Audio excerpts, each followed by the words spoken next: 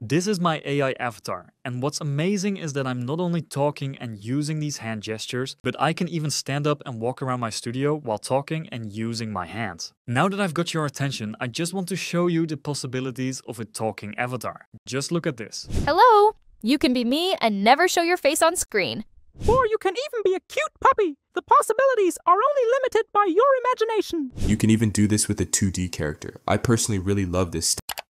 Okay, so it's the real me again. The avatars are cool, but they're not replacing me just yet. And if you're thinking this is quite hard to do, like the example that I showed you, then you might be wrong, because it's actually super simple. All of what I just shown you is all generated just using one platform. There's one trick where I go outside of this platform that is kind of like my little secret, but I will show you exactly how that works in this video. I will break down exactly how you can make your own walking and talking avatar by following 7 steps that go in depth to how all of this works. So make sure you follow everything, because if you miss one step, then your avatar won't be looking that good. Step number 1 is creating your character. And for this, we'll be using a tool that is called OpenArt. With this tool, you can do everything from generating the character image, to animating them with video, to lip syncing all of that in this tool. Now I'll leave a link to OpenArt in the description down below if you want to check it out and follow along with this tutorial. So what you do after signing up to OpenArt, you go over to create image. Over here at the left hand side, you want to switch the model to Flux Context. You can choose between all of these different models. I'm using Flux Context Pro for this, and I will explain you why. Now for the prompt, you can copy my own prompt and you can customize it a little bit. I will leave the prompt along with a document of all the prompts that I've used in the description down below. You will get that after you've signed up to my newsletter. We're going with a 3D Pixar style female character that is in their mid-20s. Now I've added a few extra details in there, and if we scroll down here, we have omnireference. And omnireference is extremely powerful for if you already have a character in mind, or you already have seen an image that you want to use in this. I have 2 references right here, so I have this image and I have this image. So those are the ones that I'm gonna upload right here. Next up, you wanna scroll down and you wanna change the output size. So you wanna make this 16 by 9 if you're doing YouTube videos, or 9 by 16 if you're doing Instagram or TikTok videos. I would recommend going 16 by 9 if you want to do YouTube like me. Now here you can select the output of your images. I'm just going with 2, and now we have an image like this. Now comes the second step, which is very important if you want to have high quality avatars, and that is upscaling it. To upscale it, what you simply do is you click on choose upscale mode, and here you click on 2x. Don't use the 2x plus face, because you might lose some details in the face. So now you have the upscaled version. This will just cost you a few credits and this will be done pretty fast. Now we got the upscaled version. You can see the side-by-side comparison, and the upscaled version also is in a higher dimension. Next up, we have step number 3, which is animating or image to a video. And for this, you can click on use image and then go to image to video, and this will bring you over. What the hell is going on with my account? So now we go back to the video mode, which is over here on the left. And now we can use this image as a video generation. What we do is we drop in our video. We can choose that from history. And then you select your image, which is the upscaled one. Then you click on confirm, and here we can select the model. Now I've tried many different models in this case. You might think VO3 is the best, but this is actually the most expensive one. And I want you to save some credits here. So I would recommend go with Kling 2.1. In my opinion, for movements like walking or waving, Kling has better results than VO3, but aesthetically VO3 might look better. So Kling 2.1. Then over here you can select the settings. You can choose between 5 seconds to 10 seconds, and you can choose the quality mode. Don't go with the master. This is like 400 credits. It's way too expensive. Just go with Pro. Pro is good enough to do the job that we're asking for this. Now we need to add in our prompt, which is static shot of a happy girl waving, then talking, looking straight into the camera, demonstrating with both of her hands gently, blah, blah, blah. What I say here is very important. Static shot is what you want to have in the first scene, because you don't want the camera to move. You want the camera to be exactly like how my camera is. For the second prompt, we're actually gonna change it, so bear with me. So now you wanna add in a negative prompt. This is what most people won't do. So add in a negative prompt and use this prompt. Blur, distortions, computer generated weird hands. That means that you basically don't want this stuff in your video. And now you hit create. Now this will take a few minutes, so in the meantime I will switch over to this example that I already generated. So here we have her waving, we have her talking, we have her moving with her hands, and that's it.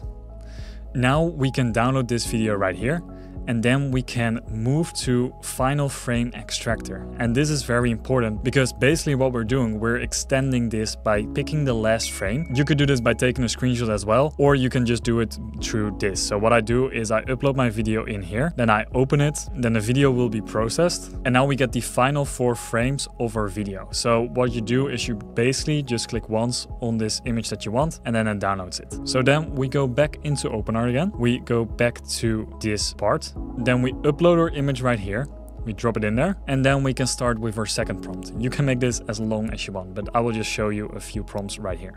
So now we just change the prompt into something else, which is tracking shot of an animated woman getting up from her seat and walking to the right while talking, looking straight into the camera and demonstrating with both hands gently. You keep the negative prompt the same, then you click on create. So basically I've already done this, so I'm not gonna waste my credits. So here I have this shot. She's now walking up from her desk, and now she is like moving towards the camera. You repeat this exact same process. So you download this again, put it inside of this tool. So you choose your video, you take your last frame, which is this one, download it, and now we do the same process over again. So now we have this last frame. I have a new prompt, which is a tracking shot of an animated woman stepping through the right outside through a door into a sunny garden. She continues walking through the garden while demonstrating with both hands while gently looking at the camera. For this one, because there's quite a lot going on, I'm actually switching to 10 seconds, and you can play around with this. 10 seconds gives you more room for error, but it could do more movement in that scene because you have just a longer shot basically. So that's up to you. But then you hit generate, and then you get an example like this one. So here we have her talking into the camera, then she looks excited, then she is walking outside, all of a sudden she's in the garden and she walks away, la la la la la, that's my day. This is quite impressive already. We're just lacking a few things, which is one, the voiceover, which we will add in later, but first we need to stitch together the entire thing. Now it's time for step number 5, the editing. And for this, I'm actually using a very simple method. I'm just using the free plan on CapCut here. What I did is I basically just downloaded these 3 videos that we have right here, and I just put them into the timeline and I connect them to each other. And now you have to make sure you have them in the right order. So the video is starting like this one in between. And now if we play this, then we have her talking. Then in this last shot, she is standing up. And now if I drag it over, she transitions into going into the garden. So then you select all of this, you go to export, and then you have your exported version if you hit this with these settings. Now it's time for step number 6, creating the voice. You could basically do this step inside of OpenArt if you just want to keep it to 1 subscription. So for this you could use the auto speech, and then you can choose a voice right here. You can pick any voice and describe your sound. But to step it up a notch, I'm gonna use 11 Labs because there's just no other tool that's as good as 11 Labs is. For this, you could sign up for free, but basically what you do is you go to voices. Then here they've just released this new version, which is V3. Then you click on that one. And here you can choose any voice that matches your character. You could also go to the original library, and here you have even more voices that you can choose from. But they've just released this new version, which is even better. That's why I'm using this one. So I'm gonna go with Jessica. Let me just give you an example. If you spend your whole life waiting for the storm, you'll never enjoy the... Good voice. Then you click on use voice. And now what you can do is here you can type in your text. So this is already like my text. Hello everyone, in this tutorial, blah, blah, blah. What you can then do is you can click on Enhance Alpha. This is their new V3 version. What this will do is it will add in emotion to our voice. So you can see it adds in excited, energetic, surprised, chuckles. Now, if you like that, you can click on Generate Speech. And now you can choose between 2 voices. So this is voice number 1. Hello everyone! In this tutorial, you'll be creating an animation just like this one. Just look at this! I can stand up and the camera will... Or this one. Hello everyone! In this tutorial, you'll be creating an animation just like this one. Just look at this. I can stand up and the camera will follow me as I walk around while talking and using these crazy hand gestures.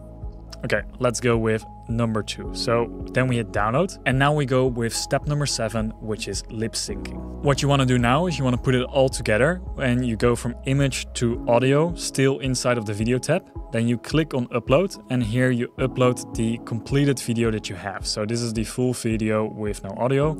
Then you're gonna upload it, and here you're gonna upload your 11 Labs audio. So I have my 11 Labs audio right here. And now what it will do is it will basically match the two together. You don't have to change any of these settings. You can just keep it as is. And now you can click on create. And now you have everything combined into your complete walking avatar like this one. Hello everyone! In this tutorial, you'll be creating an animation just like this one. Just look at this.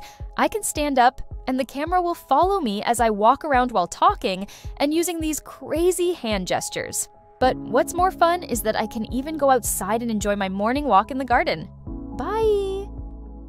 If you want to play around with this yourself, then I would actually recommend you to go with the advanced or the infinite plan, because that will give you plenty of credits to generate enough of these videos. Now, if you want to make this whole walking avatar a lot longer, then you're definitely going to need either the advanced or the infinite plan, because the essential just doesn't cover it. Another cool thing you can do with this is you can make AI influencers that can talk. But if you first want to learn how to make AI influencers, then check out the video that's on the screen right now. And I will walk you through exactly how you can make the best AI influencers that you can use for your own Instagram. And with this method that you just learned, you can also make them talk and walk.